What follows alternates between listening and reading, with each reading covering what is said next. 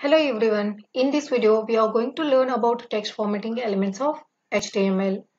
In this video, we are going to learn about 4 tags of HTML. First, we will start with the samp tag, SAMP. This tag is used to define some text as a sample output from computer program on a web page. If you want to display any output of a computer program, then that output we can write in a samp tag. Next tag is code tag.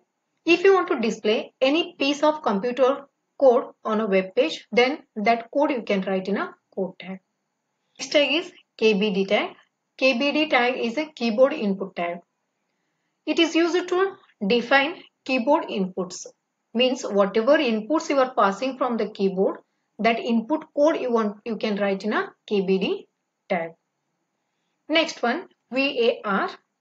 It helps to define the variables of a programming code. Next, let's learn all these tags practically. One C programming code I have written here. It is whatever keywords and methods has to use in a C program that I have not taken. This is just a source code I have taken here. And only like algorithm I have taken here. You can be able to understand these tags are used for what purpose. Here, main curly braces I have taken. Here I have declared a variables. I have entered the values here and both values I am going to add here, and then this value I am replacing to some variable. Next one, here I am printing the value of sum, and then here values are 50, means after adding this much will be the result. Next one, this is my code. This code I want to display on a web page. Now I am going to save this. Now I will run here. Okay, this is what will be displayed on a web page. This is the code which I want to display on a web page. But whole code is displaying in a single line.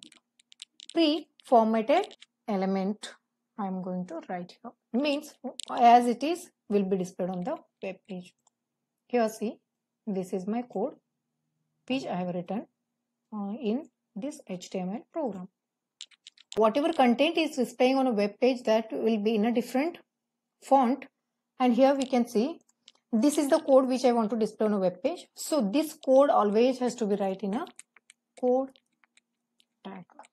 So here I am going to close this tag. Okay. Next one I am going to save this. Here I am going to replace. Now you can see font style of the text has changed. Before it was displaying in a different format, and now it is displaying in a different format. This will be displayed in a monospace font. Next one, this is the code, and here 3 variables I am going to declare. For declaring the variables, we have to use VAR tag. So here how many variables we are using? 3 variables. So these variables we have to declare inside the VAR. So I don't want comma here, only I need to declare variables inside the VAR tag. Okay, here I am opening a variable, and here I am going to close the variable tag. Okay, this is what my variables, 3 variables I am declaring. Now you can observe here, whenever I take a refresh here, that font will change to italic here. You can see here A, B, and sum is changing to italic format. Next, enter 5 and 10. 5 and 10 are the keyboard values. I am entering these 2 values from the keyboard. So these 2 I have to write within keyboard. Here I am going to end this KBD because this I am entering from keyboard. And here the end of KBD. See, these 2 values I am going to enter from the keyboard. Values are 15 is the output here. So always output has to write within this samp. See here, define some text as a sample output from computer program. So this is what samp here.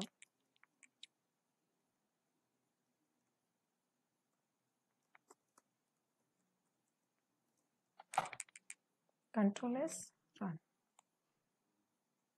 I hope you all might have understood what different tags are used for what purpose to display code on web pages. Thanks for watching my video. Don't forget to like, share and subscribe my channel.